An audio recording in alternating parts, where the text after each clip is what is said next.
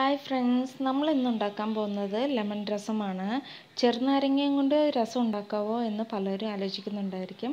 അതെ, നമുക്ക് ഉണ്ടാക്കാം. വളരെ ടേസ്റ്റി ആയിട്ടുള്ള ഈ രസം എങ്ങനെ എത്ര പെട്ടെന്ന് എളുപ്പത്തിൽ ഉണ്ടാക്കാം എന്നുള്ളതാണ് നമ്മൾ കാണാൻ പോകുന്നത്. അതിന് മുന്നേ ഞങ്ങളുടെ ചാനൽ ഫസ്റ്റ് ടൈം കാണുന്നവരാണെങ്കിൽ സബ്സ്ക്രൈബ് ചെയ്യുക, ലൈക്ക് ചെയ്യുക, കമൻറ്റ് ചെയ്യുക, മറക്കാതെ ബെൽ ബട്ടൺ പ്രസ് ചെയ്യുക. എന്നാലേ പുതിയ പുതിയ ഡിഷസ് ഞങ്ങൾ അപ്ലോഡ് ചെയ്യുമ്പോൾ നിങ്ങൾക്ക് അത് കിട്ടത്തുള്ളൂ. ഓക്കെ, നമുക്കിനി വീഡിയോയിലേക്ക് പോകാം. വരൂ.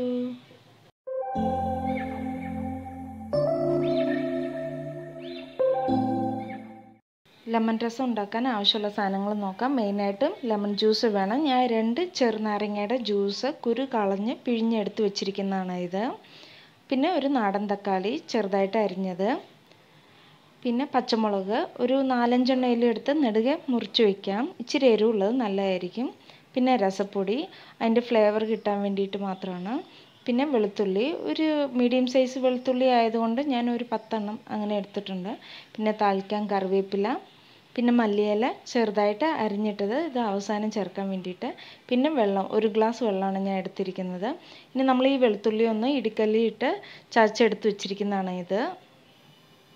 സ്റ്റവ് ഓണാക്കി രസം വയ്ക്കാനുള്ള പാത്രം വയ്ക്കാം.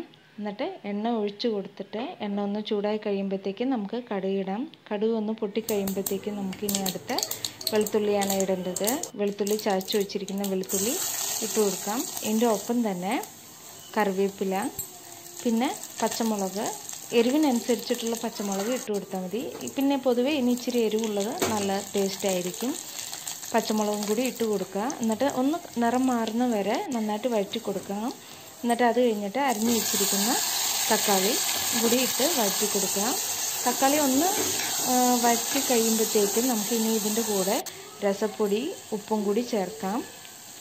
രസപ്പൊടി അതിൻ്റെ ഫ്ലേവർ കിട്ടാൻ വേണ്ടിയിട്ടാണ്. അപ്പോൾ നല്ല മണമായിരിക്കും.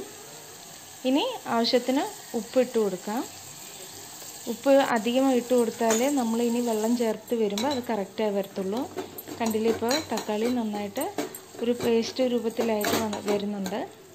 ഇനി ഇപ്പോൾ നമുക്കിനി പെരുങ്കായ പൗഡർ ഇട്ട് കൊടുക്കാം. ഞാൻ TT പെരുങ്കായ പൗഡറാണ് യൂസ് ചെയ്യുന്നത്. ഇത് നമുക്കിനി ഇട്ട് കൊടുക്കാം. ഇത് ഇട്ടൊന്ന് നന്നായിട്ട് ഇളക്കി കൊടുത്തതിന് ശേഷമാണ് നമ്മൾ അവസാനമാണ് ലെമണിൻ്റെ ആ ജ്യൂസ് ഒഴിച്ചു കൊടുക്കുന്നത്. കണ്ടില്ലേ, തക്കാളി നന്നായിട്ട് പേസ്റ്റ് രൂപത്തിലായിട്ടുണ്ട്. ഇപ്പം നമുക്കിനി ഇതിലേക്ക് ലെമൺ ജ്യൂസും കൂടി ഒന്ന് പിഴിഞ്ഞൊഴിച്ച് കൊടുക്കാം. എന്നിട്ട് നന്നായിട്ട് ഒന്ന് മിക്സ് ചെയ്ത് കൊടുക്കാം. അതൊന്ന് തിളച്ച് വരുമ്പോഴത്തേക്ക് നമ്മളിനി മഞ്ഞൾപ്പൊടി, ഇത് ഓപ്ഷണലാണ്, വെച്ചാൽ ചെറുനാരങ്ങയുടെ ആ കളറ്, മഞ്ഞ കളറ് കിട്ടാൻ വേണ്ടിയിട്ട് മാത്രമാണ്. ഇതില്ലേലും അത്യാവശ്യം നല്ല കളറ് കിട്ടും. ഇനി നമുക്ക് വെള്ളം ഒഴിച്ച് കൊടുക്കാം. ഞാൻ വലിയ ഗ്ലാസ് 2 ഗ്ലാസ് വെള്ളമാണ് ഒഴിക്കുന്നത്. അതായത് ഈ പാത്രത്തിൻ്റെ മുക്കാൽ ഭാഗം വരുന്നോളം. ഇച്ചിരി വെള്ളമായിട്ട് ഇരിക്കണമായിരിക്കും നല്ലത്. ഇനി സൈഡിൽ നിന്ന് തിളച്ച് വരുമ്പോൾ തന്നെ നമുക്കിനി ഇത് ഓഫാക്കാം. രസം തിളച്ച് പൊന്താൻ പാടില്ല എന്നാണ് പറയാറ്.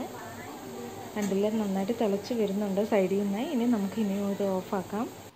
ഓഫായി കഴിഞ്ഞ ഉടനെ മല്ലിയില അരിഞ്ഞു വെച്ചത് മേളിലിട്ട് കൊടുക്കാം. ഇനി നമുക്കിനി ഇതൊരു സർവിങ് ബൗളിലേക്ക് മാറ്റി വയ്ക്കാം. കണ്ടില്ലേ, എത്ര പെട്ടെന്ന് ഇത് ഉണ്ടാക്കി കഴിഞ്ഞെന്ന്. ഇത് നിങ്ങളും ഉറപ്പായിട്ടും ട്രൈ ചെയ്ത് നോക്കുക. വീട്ടിലെല്ലാവർക്കും ഇത് ഇഷ്ടമാകും. ട്രൈ ചെയ്തിട്ട് ഞങ്ങൾക്ക് അഭിപ്രായം അറിയിക്കുക.